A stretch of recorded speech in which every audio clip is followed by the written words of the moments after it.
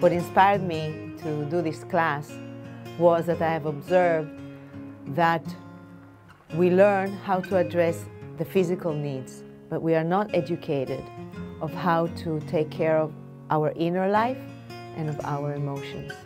The work that I'm going to be sharing with you today is coming from the work that I've been doing for many years, and it's called Biodynamic Psychology, Psychotherapy and Massage, and it was created by Gerda Boyesen. She passed away in 2005.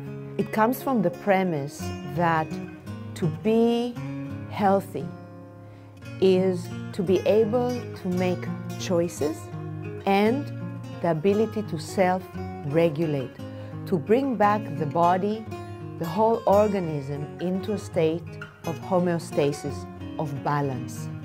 It's not to be too contracted or too expanded.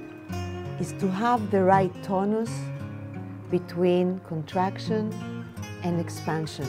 Just like a jellyfish, it's just moving, just existing in that pulsation, and it's not going anywhere. It's just in a state of easiness, because in that state, it's a state of surrender and of grace and elegance of being.